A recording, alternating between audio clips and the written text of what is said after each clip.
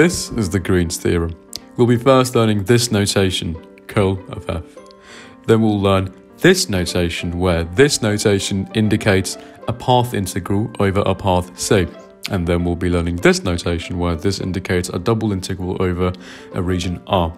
We'll be learning all these notations one by one and then built up into the whole equation. It is required that you know some calculus as a little bit of integrals and derivatives and so on. So let us begin. Curl measures the rotation component of a motion. This is called the vorticity of a vector field f. For example, imagine this field where we can see that there are no curl present, as there is no vorticity or no rotation aspect. Although if you look at this field where this is minus yx, we can clearly see a rotation present, as the entire field rotates around the origin.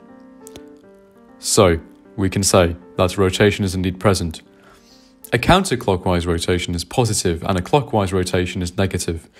So, what is curl of f equal to? Or more precisely, how do we calculate a curl of a field? We want to know the rotation part of a vector field f. Let us define its components as f equals p and q. The formula to calculate f equals q sub x minus p sub y. Remember that the notation q sub x simply means the derivative of x in respect to x. A simple example can be f equals minus y x. So in this matter of course, curl of f equals partial x of x minus partial y of minus y, which would give us 2. This is the basic definition of this concept. Now we can move on to double integrals, which is going to be fun.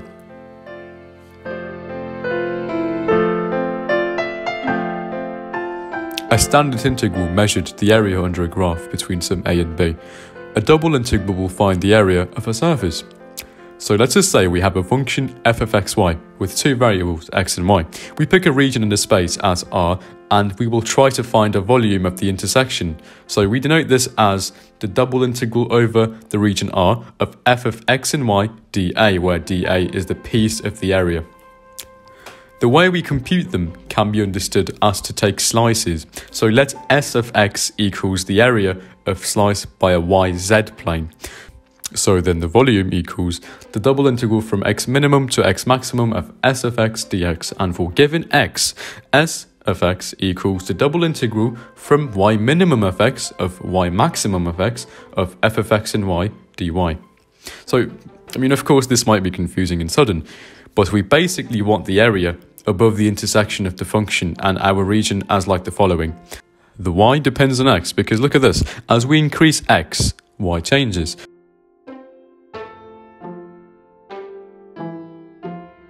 So if we combine everything, we get this whole enormous equation. Now it should make a little sense to you at least. We first calculated the x component, then we iterated the entire thing. So let's do an example to help things out. Let us try to do z, which is our function, equals 1 minus x squared minus y squared. We want the integrate between the region 0, 1 for x and 0, 1 for y. We simply do this. We first do the inner integral as the integral from 0 to 1 of 1 minus x squared minus y squared dy, which is just 2 divided by 3 minus x squared. Then we do the outer integral as the integral from 0 to 1 of 2 divided by 3 minus x squared dx, and this would give us 1 divided by 3. This is how we compute double integrals. Now we can move on to the last part we have to learn in order to understand Green's theorem. Path integrals calculate the work done by a vector field on a certain path. The work done equals force multiplied by distance, which we denote as f dot delta r, where delta r is the vector from the old point to the new one, as we can see here. Let us cut our path to small pieces to simplify matters as the following. For each of them, we will be having a vector and a force. If we sum them up, we will get our original path. So let's call the path C and the work done W equals the path integral over the path C of f dot dr. This is work.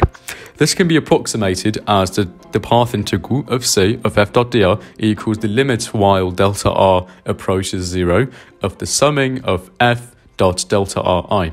To compute this, we can deduce so as the path integral over the path c of f dot dr equals this whole limit, where the delta r divided by delta t is actually the velocity of the vector delta r delta t. So we can put our results and deduce that now we have the integral from t1 to t2 of f, which is our vector field, multiplied by dr divided by dt, where t1 and t2 are the time interval, which can be shown in our line as the following. We are taking a picture of our system at every delta t and we are adding them together. That's what we're doing. This is the basis of how to calculate line integrals. Again, I think an example will ease everything, hence let us do an example. Considering the vector field f equals minus y x, let's say that we want the force where our path is defined as x equals c and y equals t squared, and this t ranges from 0 to 1. We can visualize this as so. We apply the things we have defined and we say that the work done is simply this.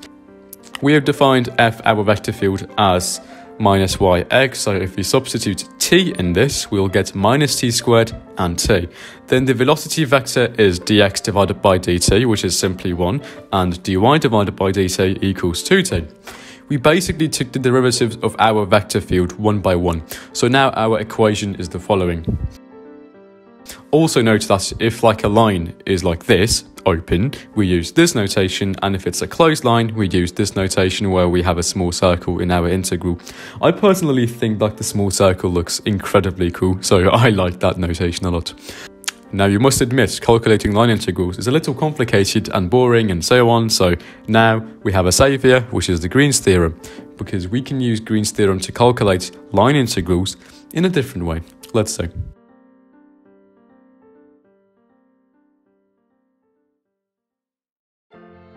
This theorem is significant because it relates the line integrals with double integrals. So by using this theorem, instead of calculating the line integral and suffering eternally, we can simply calculate the surface integral and we'll be good to go. If a vector field is defined everywhere and has curl equals 0, we call this field conservative, and notice in the theorem it will be equal to 0. So if we have a conservative field, it will be always 0 and there is no need to compute it, easy. Although of course we will be focusing not on that simple fortunate, but a field with curl equals not 0. We want to compute a line integral on this closed curve, which is counterclockwise. It has to be counterclockwise or it will not work. Well, it will work, but we will have to change the signs and so on, so I will just assume that we'll be doing counterclockwise lines always in this video. So, let us do an example. We'll let c equals a circle with the radius 1 centered at 2 and 0, and we want this incredibly hard-looking line integral. We have to first parameterize this curve by switching the polar coordinates and doing really boring work, which leads to our eternal doom. But by using Green's theorem, we simply do this, where R, which is our region, will look like this. We know that the double integral means the area of the region R multiplied by x to the bar on top, where x to the bar on top simply means the centre of mass, which is basically the average value of x. So our integral becomes 1 divided by area of R of double integral over the region R of x dA. And as we're taking uniform density with the centre of mass at the point 2 and 0, we simplify this to this, where it gives us magically 2 pi. So the area of the region is pi, as it is a disk with radius 1. So then we conclude that this hard-looking path integral simply equals to 2 pi. As you can see, we've taken a complicated-looking path integral and found the simple result without being bothered by parameterizing our curve and going to polar coordinates and etc. So, in a nutshell, this is what Green's theorem does. It is a significant theorem in the world of mathematics as it correlates a line integral with a surface integral.